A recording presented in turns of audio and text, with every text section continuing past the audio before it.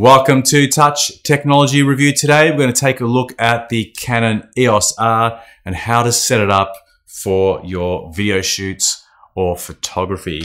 I've been using this camera here in the studio for the past 6 months, producing these face-to-camera videos, product close-ups, and just about everything in my workflow now involves using this camera. I've still got the Canon 5D Mark III, which I use as a secondary camera. In fact, I'm using it right now because I wasn't able to put this camera on the tripod and film this opening scene. One of the things that I noticed when setting up the old 5D Mark III is how much I miss the autofocus functionality that you get on this EOS R, in particular, the eye autofocus.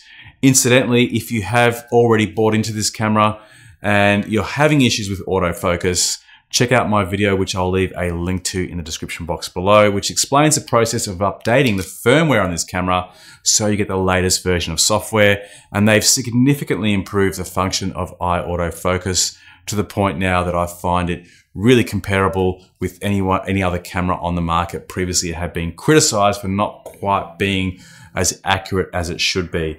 So some great enhancements in this new firmware. If you want to see how to do it, in the description box below.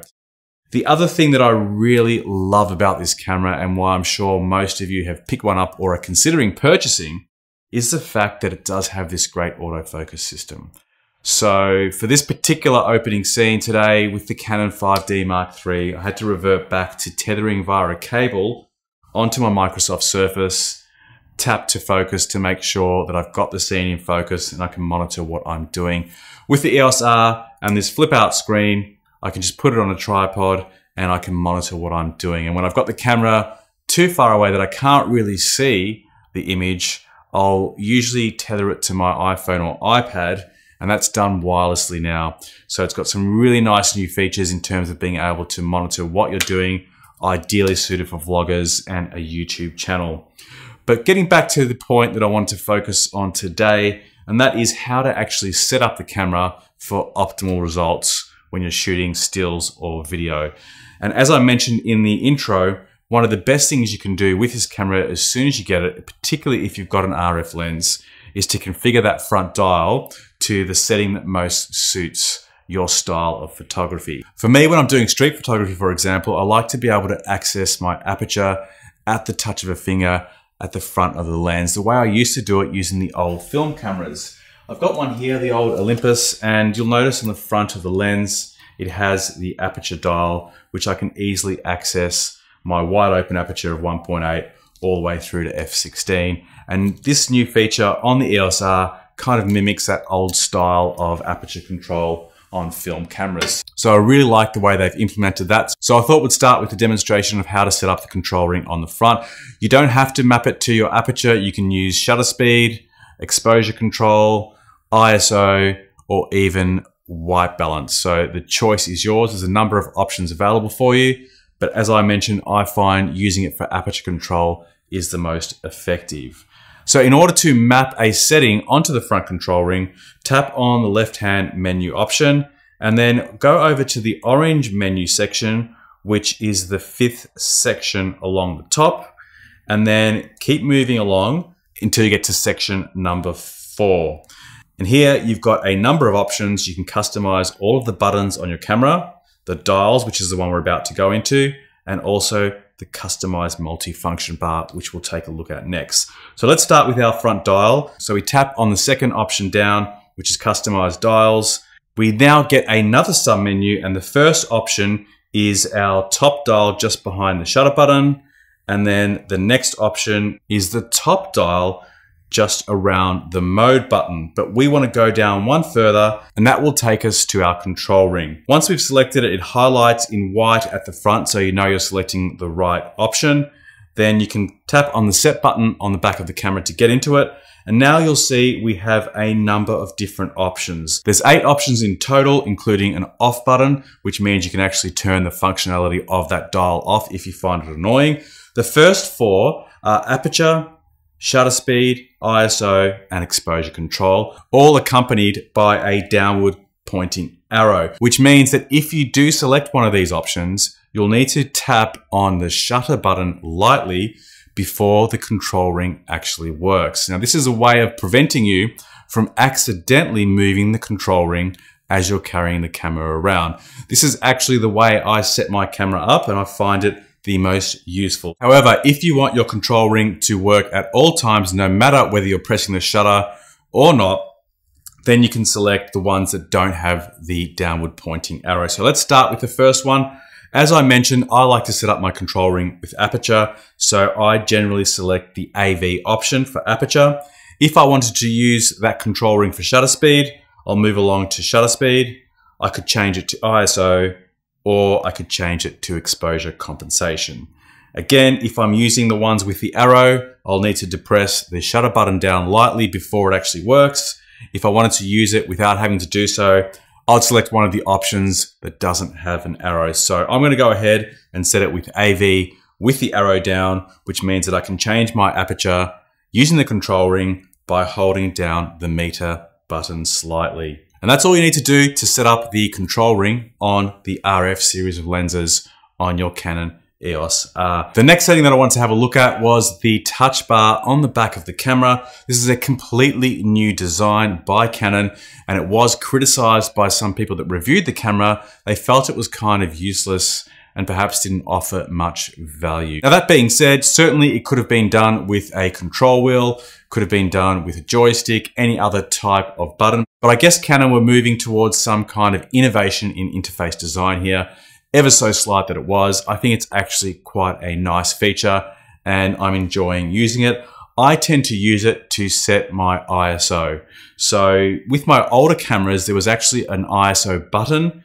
On the EOS R, to access your ISO, you've got to use the touchscreen on the back of the camera, or you've got to tap into the multi-function button, which we'll go through next, which then gives you a subset of options to finally get into ISO. So in order to get ISO up front, like I used to have it on the old 5D Mark III, I've assigned the touch bar on the back to control my ISO. So let's go ahead and take a look at how to do that. So in order to do that, again, we tap on the menu option on the back of the camera. We're going to be in the same menu section, which is the fifth one along in orange. And this time we're going to go down to customize the multi-function bar. So it's the third option down. Again, we tap on the set button on the back of the camera to enter into the mode. And you can see I've already got ISO set up in there. But if you wish to change that, tap into it. And now you can change that to white balance, checking your focus, movie recording, which then gives you access to the volume control of your manual audio settings, aperture priority, autofocus, user customization, which will give you access to what I'm going to show you later in the video, which is your custom user controls. And you can also opt for not assigned, which means the track bar will not be operational at all if you're one of those people that find it annoying more than useful. Certainly, as I mentioned, I'm going to use it for my ISO settings, and I think it works really well. The next thing you really need to understand is the multi-function button. As I mentioned earlier, there's a subset of parameters that are available by touching this option. So this will be different depending on whether you're in video or photography mode. If I'm in video mode and tap on the option, you'll see that it comes up with ISO and white balance options. So only two to select from when you're in video mode. In order to navigate between the two, use the dial that surrounds the mode button on the top of the camera to go left and right between the two options. So you can set your ISO and white balance settings accordingly. Now, if you want to flip over to photography mode, you need to tap onto the mode and info button simultaneously, and you'll now see that we have a different range of mode options available, which we can select from. So you've probably already discovered this already. You can toggle between manual setting, aperture priority, shutter priority, program mode, and so on. All these options are available for you to view and navigate between using that front dial, and you can see them on the top display and also on your rear LCD viewfinder. So when we tap on the multifunction in our photo mode, you'll see we get many more options. It starts with ISO. Again, I'll use the top dial surrounding the mode button to navigate.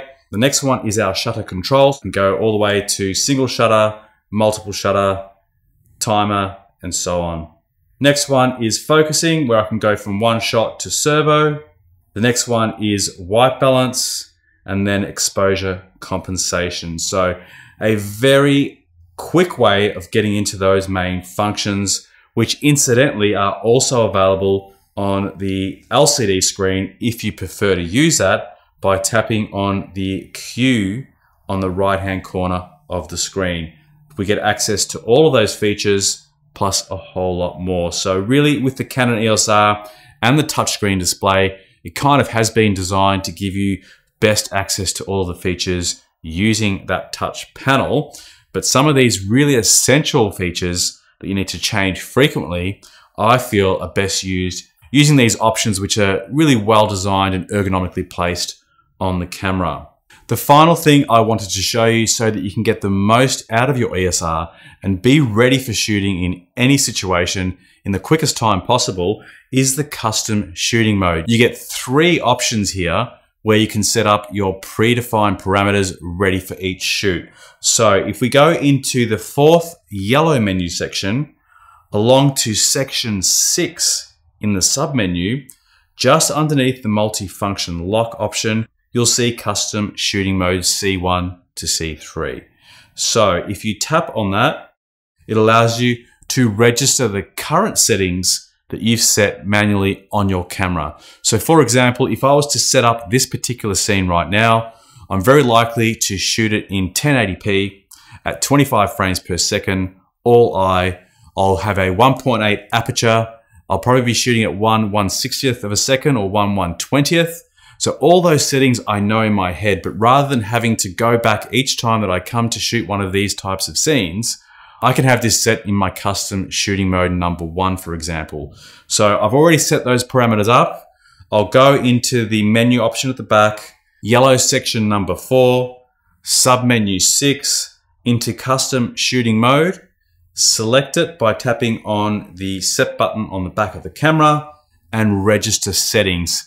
The camera will now register all of those settings that I've just set up for this shoot. So the next time I go to shoot this type of video, it's ready to go for me. I can also do the same for still photography. If I'm doing street photography, for example, I usually have my ISO set to 400. I might be shooting on 5.6 to f11, anywhere in that range. And I might also have a 1/125 shutter speed. I can have all of those settings predetermined on the camera. Again, navigate back into this section and select custom shooting mode. And when I tap on the set button, this time I'll scroll down to custom shooting mode C2. And then I can repeat this process one more time. For example, I like to shoot some of my videos in 4K with C-Log. So in my 3rd custom shooting mode, I'll go and set all those settings up manually on the camera, come back into this section, and I'll navigate down to custom shooting mode 3, tap on the set option at the back, and register camera settings to custom shooting mode C3, confirm, okay, and I've now set up my 3 different custom settings. Now that you've done that, you might be wondering how you can access them. It's actually really straightforward. They're available to you whether you're in your photo or video mode. So at the moment, I'm in my photo mode. On the top of the camera, if I tap on mode, you can see all of my options such as aperture priority, shutter priority, and so on. And you can also select C1, C2, and C3, which allows me to select between those custom shooting modes that I'd set up previously. So really easy to access. You can do the same in video mode. To go into my video mode, tap on the mode and info button together. You'll see now that we get all the different video settings on top of the camera and on the back of the screen, including manual, aperture priority, shutter priority, and so on. And we also get access to my C1, C2, and C3 custom shooting modes. So that's how I set up my Canon EOS R to enable me to get right into my shoot, whether it's video production or photography. And it really streamlines the process and makes the camera an absolute joy to use. So hopefully you found this information helpful. If you did, feel free to hit me up with a like. If you've got any questions whatsoever about this video, about the EOS R, feel free to put them in the comments box below. Thanks for watching. See you on the next one. Bye for now.